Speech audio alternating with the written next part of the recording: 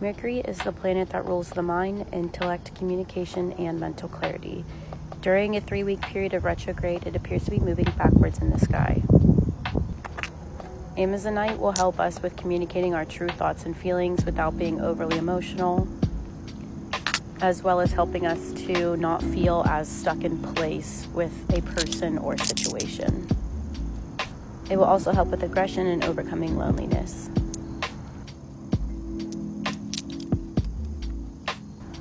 Fluorite will help us clear our mind of confusion, cluttered thoughts, and any negativity that might not be serving us anymore or our best interests. It also will help us with decision making and allowing more positive energy to flow to us. Labradorite is a very powerful protection stone that will create a shielding force throughout our aura, and it will help strengthen our natural energies from within.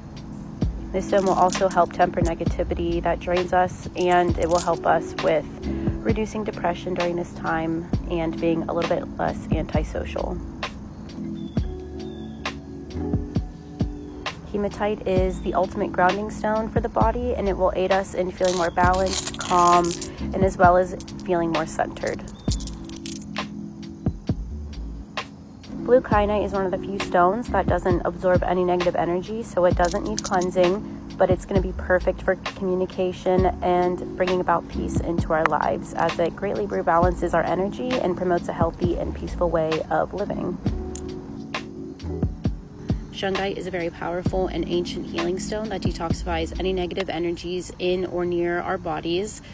It's a very powerful stone for relieving stress and anxiety, as well as purifying and healing us.